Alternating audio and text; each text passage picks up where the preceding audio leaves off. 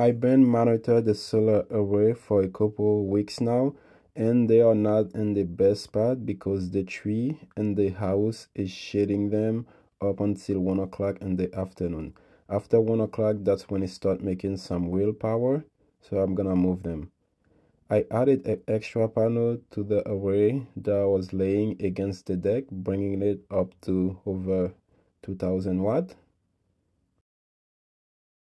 And the rest of the 10 panel, I'm gonna add it to the first inverter instead to see how it's gonna work for now. Then I'm gonna make some temporary mount for them. And this is what the weather looks like today. Now let's go inside to see what the array is bringing in.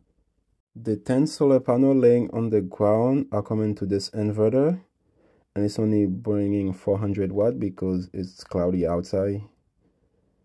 And the 5 solar panel laying against the deck, this is what's bringing in 200 watt. 0.93 amp coming into this battery, 0.85 amp coming to the other one.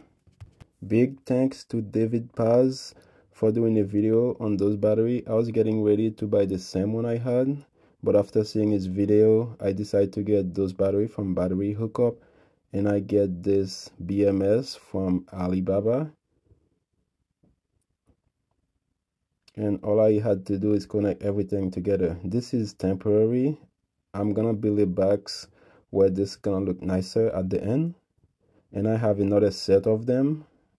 I'm gonna make another battery. Each of those battery are a little over 13 kilowatt.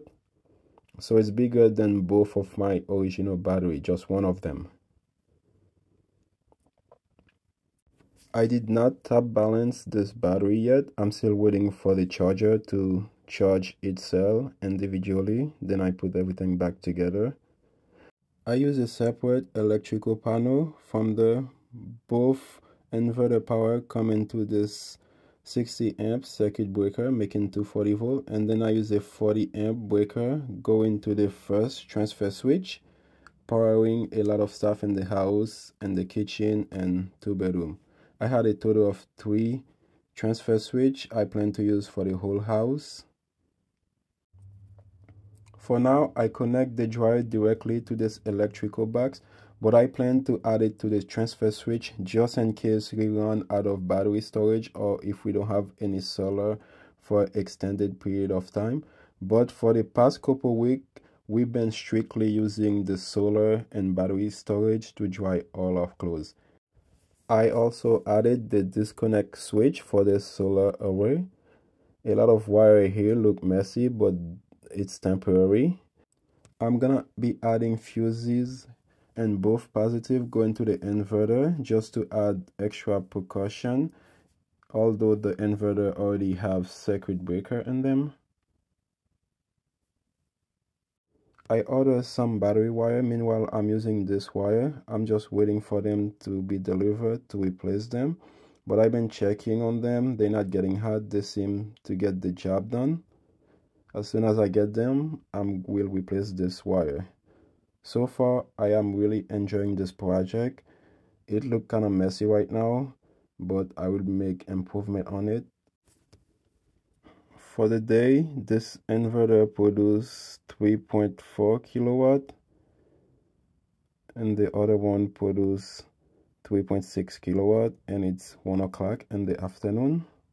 If it wasn't cloudy, they would produce way more than that by now. I will leave a link in the description for any of the items that you see in this video. Just click on the link to check them out. Thank you very much for coming to my channel. Have a good one.